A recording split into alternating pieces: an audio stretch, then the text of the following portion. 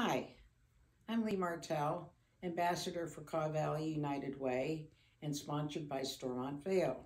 Over the past several years, I've talked about our United Way, raising funds and distributing them to local organizations for programs to tackle issues like poverty, homelessness, mental health, and access to education and food.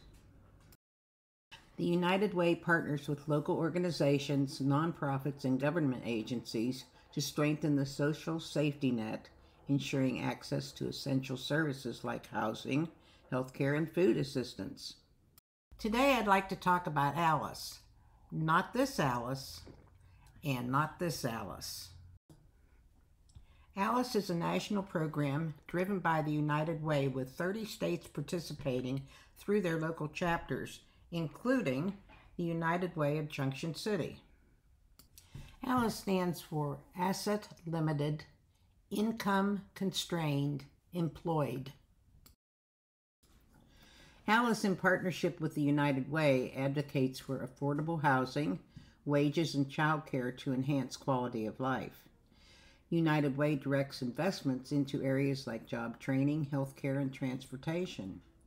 Alice supports financial literacy and budgeting programs to help families save, reduce debt, and improve financial stability. The numbers are startling. Geary County has a population of 36,217.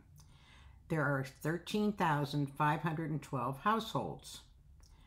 2,161 households, or 16%, are below the poverty line. 4,053 households, or 30%, are Alice, or the working poor. 46% are struggling. In our community, Alice is the nursing assistant, the teacher, cook, waiter, the cashier, personal care aide, and the list just goes on. These are the people who play an essential role in our economy but still struggle to support their households.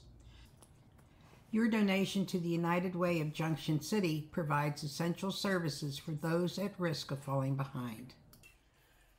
So today I'm asking you to join the United Way with your donations to provide essential services for those at risk.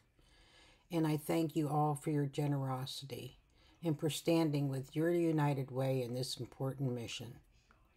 Help United, help our community. I'm Lee Martell and I give to the United Way.